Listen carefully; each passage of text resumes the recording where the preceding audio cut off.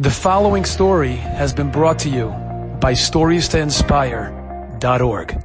You might not have heard about this town. The name of the town was Queenstown in Ireland. Now, in the turn of the century, Queenstown, Ireland, had a very small but a thriving Jewish community. The rabbi there was in constant contact with the Rabbanim in Manchester in England, and the community in Queenstown, Ireland, began to flourish and grow.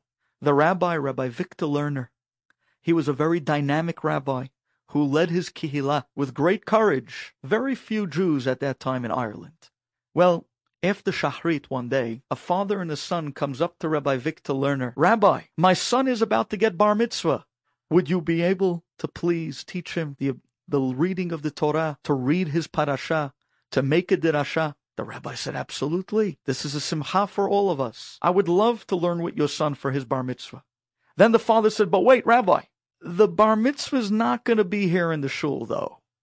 Rabbi Lerner looks at the father and says, well, where else are you going to make it? There's only one shul in the whole city. He says, well, you know, I'm well-to-do, and I decided I'm going to make a new bar mitzvah that nobody else has seen before. Oh, this bar mitzvah is going to be a wow. I'm going to take all my family and my guests, and I'm going to take them on this beautiful cruise, on an expensive ocean liner. And there we're going to travel all different countries in the world and make the bar mitzvah on this wonderful, luxurious cruise. Rabbi, please teach him the bar mitzvah reading. But the bar mitzvah is not going to be here. It's going to be on a cruise, an ocean liner. But Rabbi, you're invited to come. Rabbi Lerner says, well, I'll tell you the truth. I have to stay here with the kihila. But if that's the way you want to make a bar mitzvah, that's up to you. And with those words, it's the next day that Rabbi Lerner sat down with the young boy bar mitzvah to be and began to teach him his bar mitzvah reading. And as they were reading and learning together, the boy turns to the rabbi and says, Rabbi, tell me the truth. What do you think? I'm not so happy about this bar mitzvah on a cruise. I would much prefer to make the bar mitzvah here in the shul, in front of Aron Kodesh, with all my friends. I don't know where my father got this wild, fancy idea from. I don't know who he's looking to compete with. Rabbi, what do you think? And the rabbi shrugs, doesn't want to, God forbid, come between father and son. And he says, I'll tell you the truth. You are right.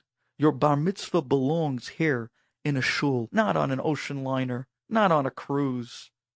But if that's what your father wants, you have to respect his wishes. Well, a few days later, the bar mitzvah boy-to-be's father comes into shul and he walks up to Rabbi Lerner and says, Rabbi, what did you tell my son? The rabbi says, I didn't say anything. The father says, no, my son just came to me now and said that he's not comfortable making a bar mitzvah on a cruise. He wants to make the bar mitzvah here in shul, and he's not going to go on the cruise, and he's not going to read his bar mitzvah parsha there. The rabbi said, wait, that was his idea? I only agreed with him. The father looked at Rabbi Lerner and said, really? Why do you think so? Rabbi Lerner said, take a look. How are all the other boys in the bar mitzvahs going to feel? Their bar mitzvahs being made on a piece of sponge cake and a little piece of herring and a schnapps. And your son's bar mitzvahs on an ocean liner cruise across the world. Who are you showing off to? Who are you competing with?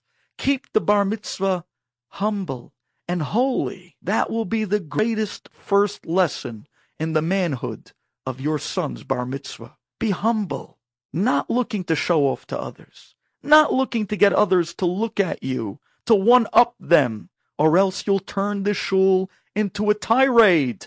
And each time someone's going to try to outdo the next guy. Please, I'm begging you, reconsider. Make the bar mitzvah here in shul simply where it belongs. Those passionate words of Rabbi Lerner hit the heart of this bar mitzvah boy's father, and he agreed.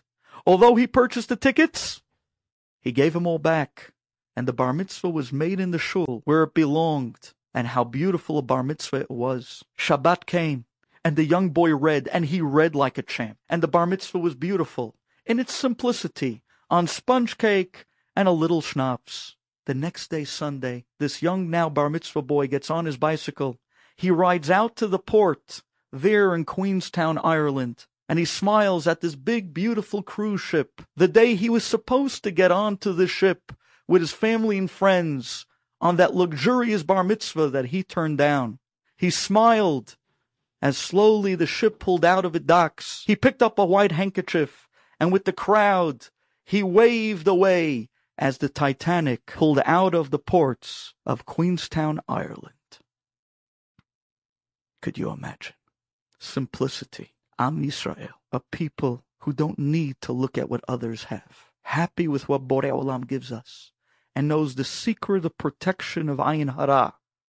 Don't look at others and what they have, so that even if they look at you, you'll be protected from Ayin Hara. Legendary words. Matovu ohalecha Yaakov, mishkenotecha Yisrael. Enjoyed this story? Come again. Bring a friend. StoriesToInspire.org